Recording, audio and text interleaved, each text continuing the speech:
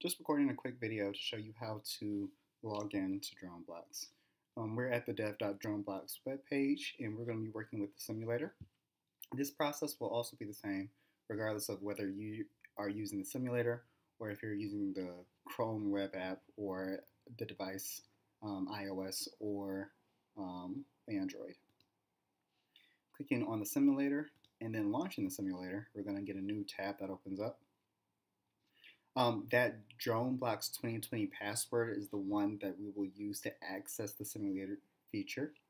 That's already been plugged in, saved to my password. So I'm just going to go ahead and hit confirm.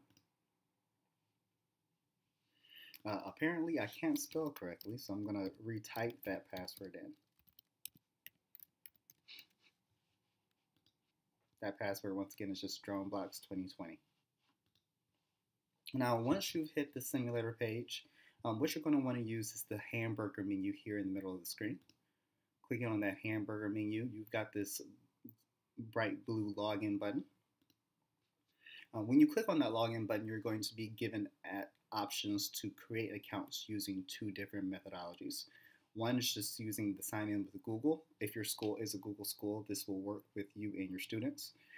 You can also additionally just create an account using the email that you have in the event that you're an office school, for example. You can use that email and a passcode will be sent to that email address to complete the login process. At Next Wave STEM, we are a Google company, so I can just go ahead and use my sign in with Google as my single sign in option.